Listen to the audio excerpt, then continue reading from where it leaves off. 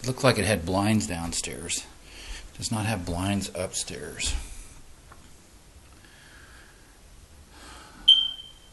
The paint that is tan is okay. It needs touched up a little bit, but it doesn't need repainted.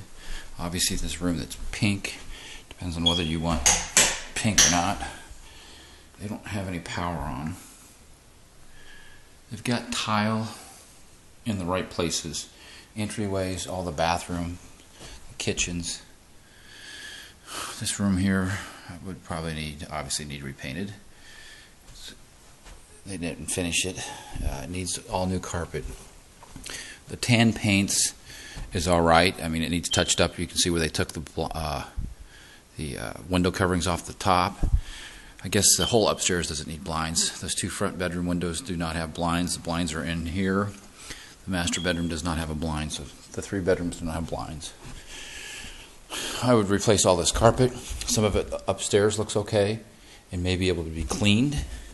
The upstairs carpet, the downstairs carpet, it could probably be cleaned, but I would probably replace it. You could get away with cleaning it though. This is the most heavy soiled spot in the carpet. That's going into the kitchen right there where they walked in and out of. That's the dirtiest spot.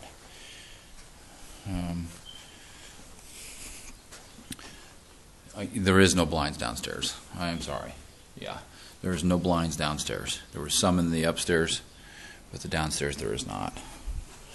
The pool, obviously this being a HUD house, this homeowner had a cover for it, so the HUD just put the cover back on it, because you normally put a wooden barrier over that and box it off. The pool would definitely be something that would have to be tested. They've added a lot to the landscaping in the back.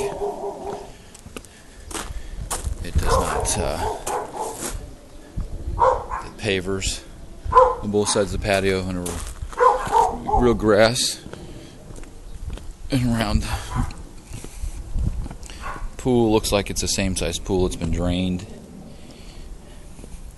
It is a 75 to 80 perimeter pool.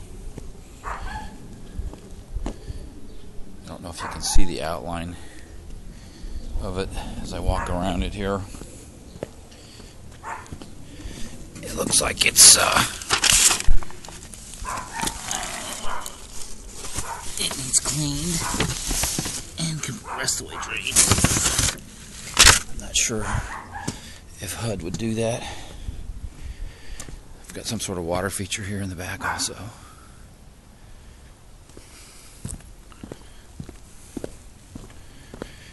This does not have a spa.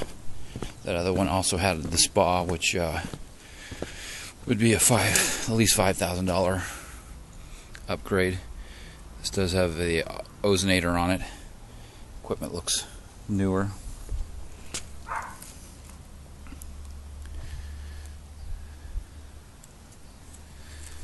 I will go back and figure up some numbers and send it to you in an email with this video.